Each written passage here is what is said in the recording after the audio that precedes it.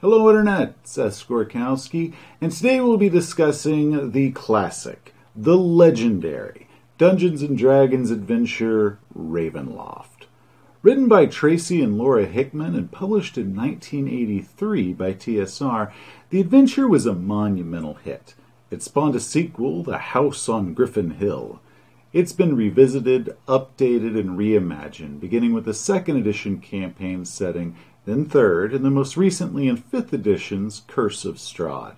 There's been a box set, numerous module adventures, and add-on accessories. We've had novels, video games, and even a board game, and it all originated from this 32-page adventure. Pretty impressive. Instead of the many other adventures coming out at the time, Ravenloft created and revolved around a story of Strahd Bonzorovich, not only a great villain, but a character that moved around during the game and had a lot of depth. Excuse me, but I think what you mean to say is the Devil Strahd. Ravenloft also went against the classic Tolkien-esque backdrop that D&D settings at the time had by using Gothic horror instead, which showed the versatility of the game being able to do lots of different themes. While at original printing with the fold-out maps will run you $40 or more on eBay, you can find a very good PDF and print-on-demand version on DriveThruRPG.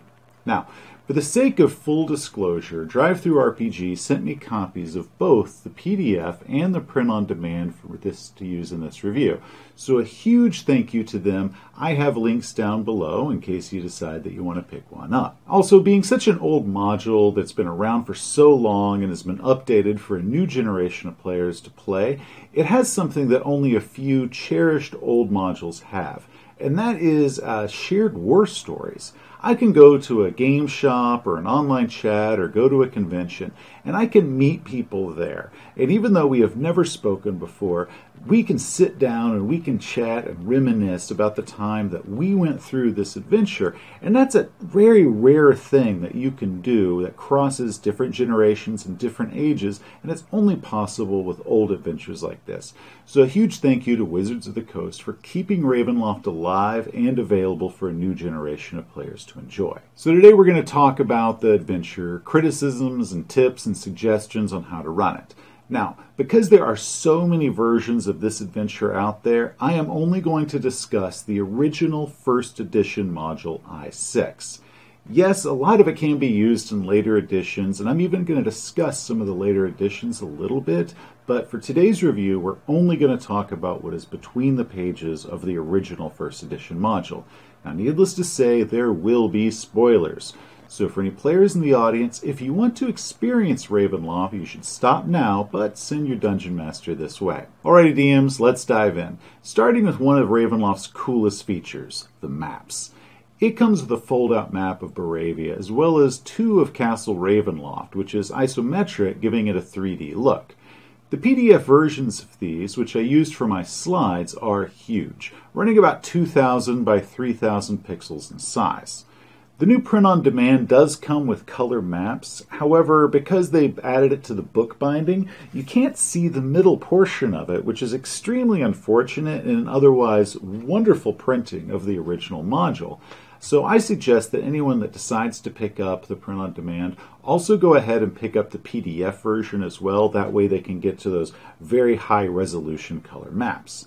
Also on the PDF, it is searchable, so you can go through and search for certain phrases or anything, and that makes it very useful for GMs to use. The only complaint that I have about the maps themselves is that the length of them makes them a bit difficult to use behind the Game Master's screen. GMs can find different renditions online or with the new editions, but the original castle map I find perfect. The overland map, not so much. I like the color-coded elevation, but the location markers make it useless for me to give to my players. Once again, there are other versions out there, including the 5th edition one, which does show a much larger area than the original map. So DMs could use this, or they could just take that and then crop it down to the original area. The interior art is all very good. But since there are so many additions and expansions over the years, I suggest that Dungeon Masters look for more than just the module's black and white illustrations in order to help them imagine and describe the scenery even better. Personally, I prefer the fantasy look that 5th edition gave Strahd over the 1st edition Bela Lugosi's Dracula depiction. The adventure says that it's meant for 6 to 8 characters level 5 through 7. Now that's a good sized group, but I'm going to suggest that your players be in the upper 6th to 7th level range on average, and I strongly encourage you to have at least one cleric. The module says that all you need is a fighter who uses a longsword, but I completely disagree with that. You can make the Sun Sword whatever type of sword your players use. So it can be a short sword, or a scimitar, or a rapier, or a two-hander, or whatever. Hell, you can even make it an axe or a hammer. Whatever it is your players use, you can just give that the Sun Sword abilities and just go forward from there. The module opens with the PCs in a tavern, and a gypsy walks in, bringing them a letter and a plea for help. Hail to thee of might and valor. This letter is definitely talking about me. Come on, guys, we're going to Baravia. There's a damsel in distress, evil to be killed, and a ton of treasure to boot. Game masters can simply read them the letter, which is boring, or print it out and hand it to them. But there's also much nicer ones out there that you can find that have a much better look. For my game, I wrote it out myself on thick resume paper, then I sealed it with wax. Personally, I am a handout game master, so I think that physical props really do help with player immersion. Once the PCs have provisioned up and have arrived at the gates of Baravia, that's when the real adventure begins. The area is shrouded in a thick fog, and the gates open as they near. Because Ravenloft is a mood game, and while this might sound a little bit cheesy, I suggest that you employ some moody theatrics for it. So turn the lights down a little bit low, where they can still read everything, and maybe employ some electric candles for some flickering mood lighting, and also add some mood music, such as the Dracula soundtrack or Nox Arcana's Transylvania. The eternal fog that's around Baravia is magical, and anyone that tries to leave, it becomes poisonous and kills them, and I really don't like that aspect to it. Personally, I prefer the idea that anyone who tries to leave suddenly gets kind of completely shrouded in the fog, and then when they step out of it again, they're either where they started, or maybe you put them on the opposite side of the map. And I think that gets a little bit more of a magical and gothic feel to it than just saying, ooh, poison fog. Now the gypsies can leave because they have access to a magic potion that they employ, but I suggest that you change that from being a magic potion to like a magic candle, and they put the candle in a lamp, and that lights their way through this fog that no one else can pass through. PCs that explore the woods are going to find a dead body after 3 rounds, but nothing sends them into the woods to begin with. So you should have your PCs either smell the body or maybe see some wolves and buzzards that are hopping around something and they can't make out what it is, and maybe their claws are dinging off of a helmet or some metal armor and they can hear the dinging. But you need to give the PCs a reason to explore the woods. On the body, they'll discover a second letter, this one being just a little bit different than the one that they already received. Again, I urge you to give them a physical letter. However, the module split the one that they did over 2 pages, so simply printing it isn't as nice. But as before, there are prettier ones that you can find in print. For my game, I wrote the second letter, and this one on a paper from manila envelope, so that way it was a little bit more crumpled and a little bit browner. I also used a different handwriting so my players could see the difference rather than just telling them that they were different.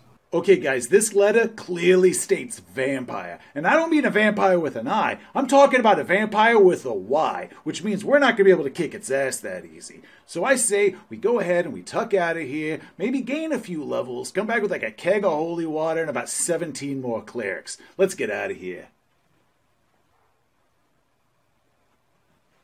Okay, how the hell did we end up back here? It's like we can't escape, and oh, holy crap, this is going to be bad. Eventually the PCs will enter the village of Baravia, and I have a few suggestions for it.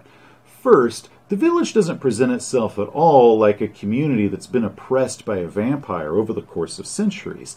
They need to have a wall around it, maybe give it signs that that wall has been built up and knocked down and rebuilt, and the wall that they have now is, kind of a mishmash of old wall and new wall and kind of everything in between. The houses themselves need to be fortified with thick walls and heavy doors that have silver studs across them. Make it more like the village at the beginning of Vampire Hunter D Bloodlust, where every rooftop sported this huge cross and they lived in the shadow of the vampire's castle. So you should put holy symbols on the top of every building in this town. Every night, 1 hour before sunset, the church bell should start ringing, and that's what summons everyone to go in from the fields or wherever they are and get inside and lock the doors. The module says that the church bell hasn't been rung in years, but why wouldn't it be? They need to be signaling everybody anytime there is some sort of a potential that a monster might come. So keep the church bell an active part of the community and have the players notice this, because this is kind of unique for any other town that they've been in. Now, some reviewers that I've read have had a certain problem with the fact that the tavern and the mercantile in town still have inventory. And they're like, why would this town still have inventory there? Because they've been cut off for centuries.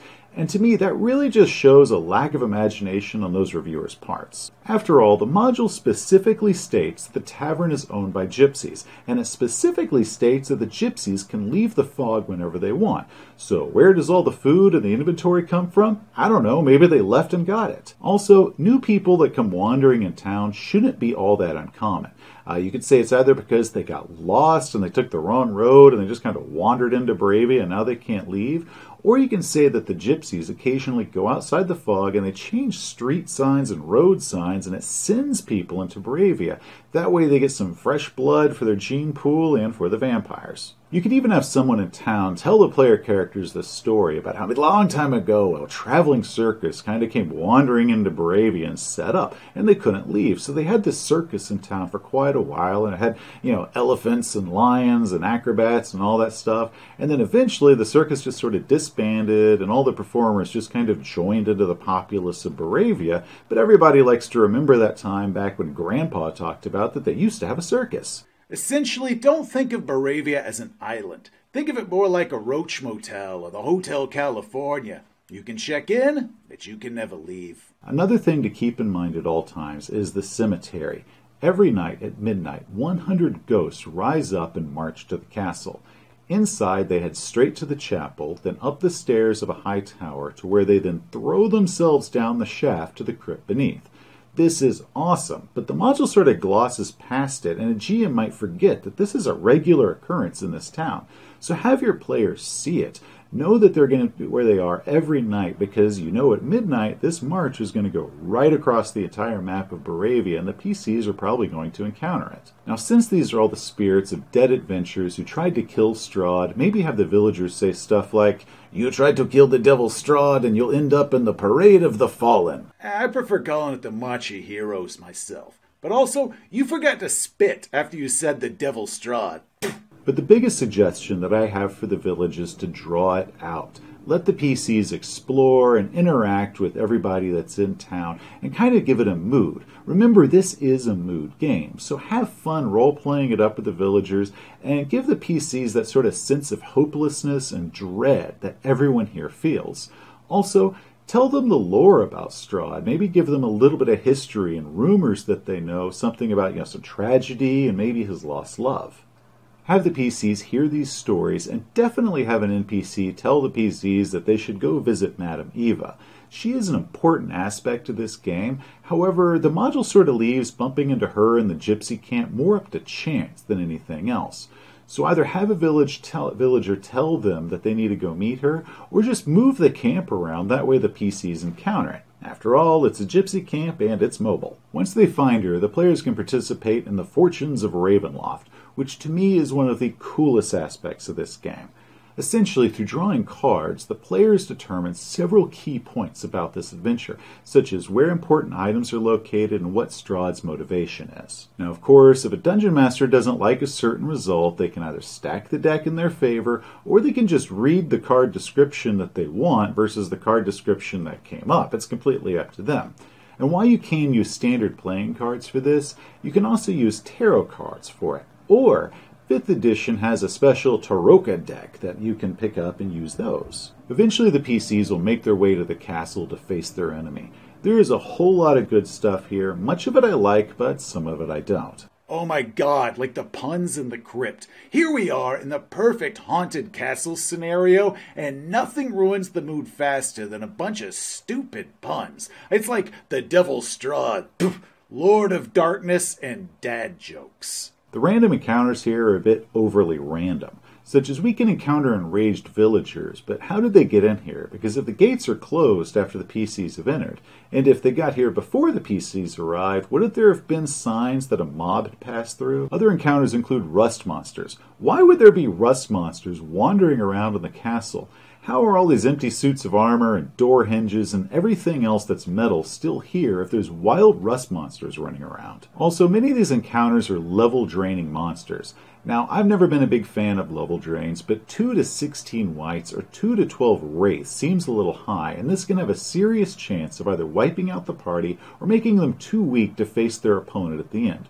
Once again, this is an adventure made for 5th through 7th level, and it just seems a bit much to be throwing at them, especially since the module doesn't state that you need to have a cleric. Next, in the brazier room, I like the puzzle for opening the door. However, the 2 iron golems against the party seems a bit much.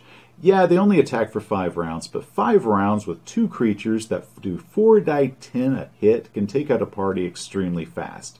This ended up being one of the hardest rooms for my players, and I suggest animating only 1 golem at a time, or maybe you have 1 golem pop up the first time, and if they haven't solved it after the 5 rounds, then the second golem attacks them as well. But don't throw the second golem at them with the first one immediately in there, because that can wipe out your party when really they should just be enjoying the puzzle itself. And once again, why in the hell do you have rust monsters just running loose in a place where there's also iron golems that are supposed to be protecting your treasure? One very important thing to consider is that Strahd isn't your garden variety villain. He's a super villain, has a lot of potential to becoming a recurring enemy.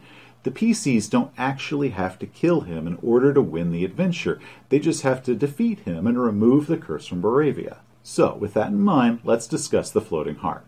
The Guardian of Sorrow isn't explained, other than the Guardian of Sorrow is the tower itself and the heart is the tower's heart.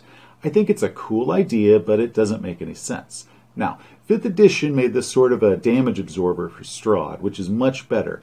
But what if the heart is what's powering the magic fog? So destroying the heart destroys the fog, which lifts the curse above Baravia.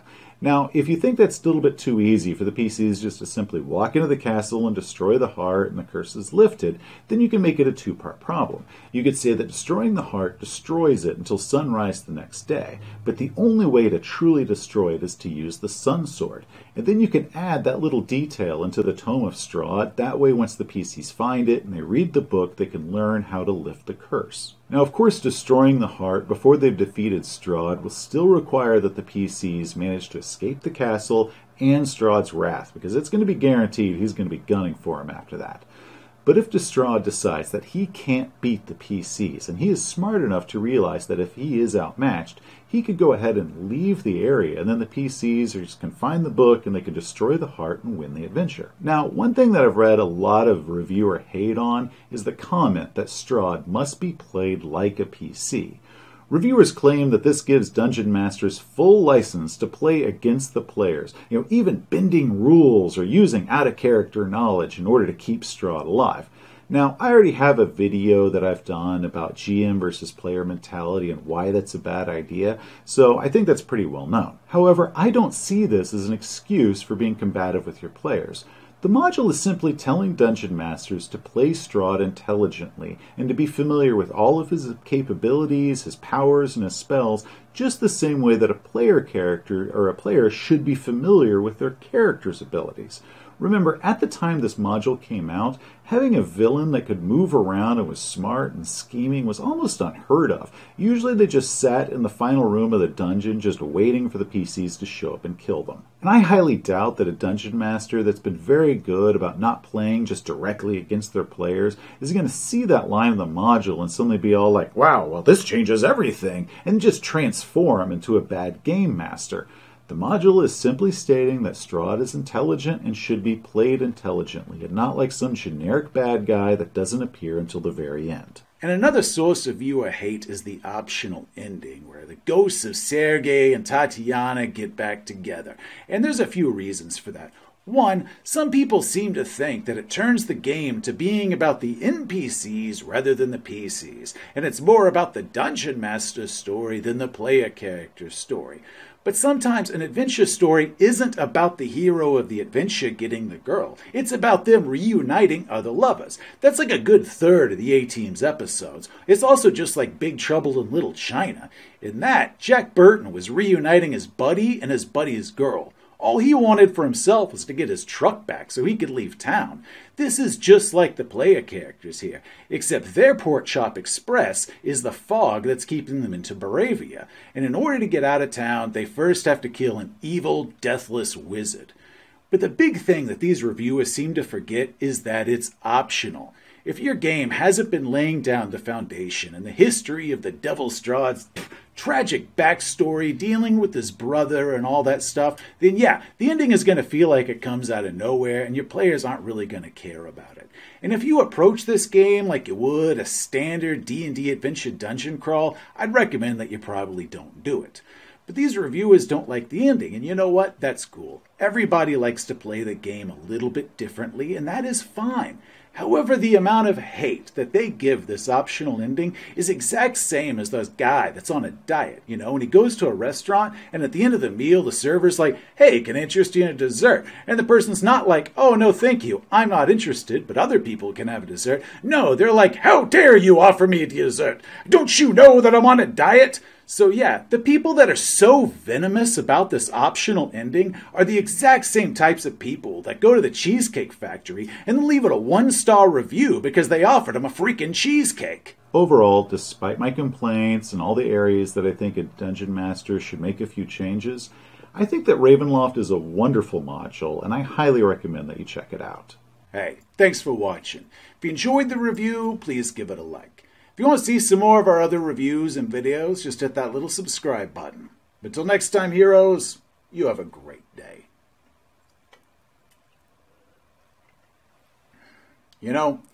Some cheesecake and Big Trouble in Little China sounds like a really good combination right